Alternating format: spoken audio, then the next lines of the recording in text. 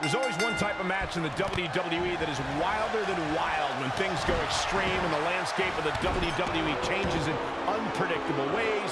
It's Extreme Rules. Absolutely, Michael. Rules are out the window in this one, and that means the consequences are huge for every superstar in this match. That's the thing, Byron. Many superstars have had their career derailed by an Extreme Rules match, but just as many have had their careers launched into the stratosphere. It's only a matter of time until we see which is which. Oh, and he's out.